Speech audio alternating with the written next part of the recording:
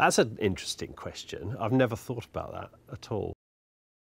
We always, when we think of astronomy, we often think of stars and the night sky being full of stars. And everyone knows that the sun is just another one of these stars. When you look at the night sky full of stars, do you think of them as suns, or do you put the sun in a different category? No, I definitely think of them as suns. And I'll tell you a good way to think of that. There's a cluster in Cancer, the crab, which is called M67.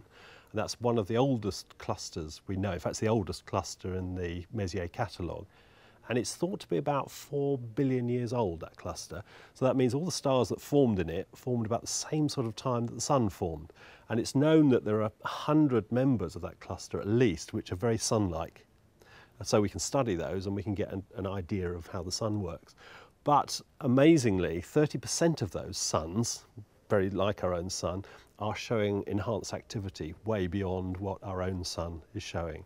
So yeah, you can definitely feel that that is a star like all the other stars out there, and you can definitely also get a feeling for the fact that even though it's pretty stable for us at the moment, we like to go outside and sunbathe and whatever, it doesn't always behave quite as we would expect it to behave. So we've got to treat it with a bit of respect, I think, the sun. When you say these other guys are having enhanced activity that we can even monitor all the way from here on Earth, does that mean if our sun decided to have one of these little spells of enhanced activity, we'd be in trouble? I think we could have interesting times, yeah. I think, I mean, the average activity of the sun is pretty good for our existence here on Earth, but it doesn't take an awful lot of change in output to alter that situation. I don't want to be alarmist, but I mean, you can get, for example, there was the famous Carrington white light flare that was observed in white light. We're looking at special hydrogen alpha wavelengths here with this filter on, so flares are fairly easy to see.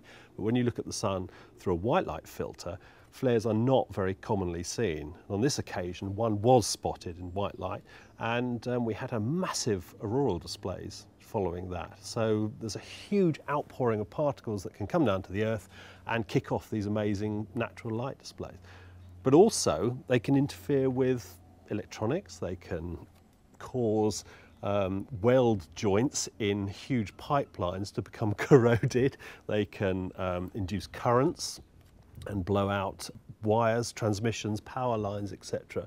And of course we're very reliant on the fact that we've got communications, we've got GPS satellites, we've got everything is basically electronics. So I think it's something which we shouldn't be complacent about. On an astronomical level, is the sun special? Is it a special star? I think the simplest way to answer that is no, because it's a really very average star. It's not particularly large, not particularly small, not particularly hot, not particularly cool.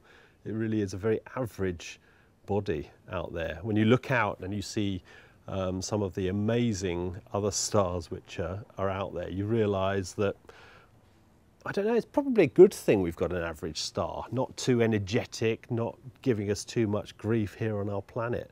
But on some other worlds, the activity is quite dangerous, not conducive to life. And there was a good example recently of an observation of a planet which had been vaporized by a flare from its parent star. That wouldn't do us an awful lot of good if we had a super flare that took us out as well.